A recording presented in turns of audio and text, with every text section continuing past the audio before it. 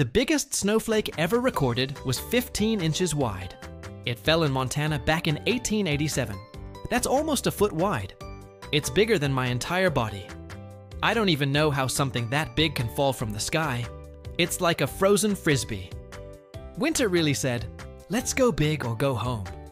This is absolutely insane. I bet it was freezing cold out there.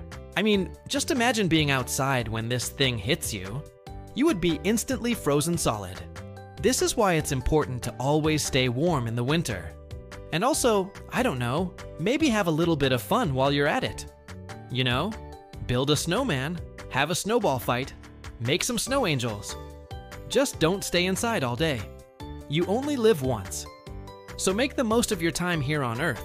It's so beautiful outside, just go and enjoy it. Take a break from your phone and your computer and just have some fun in the snow. You won't regret it, I promise.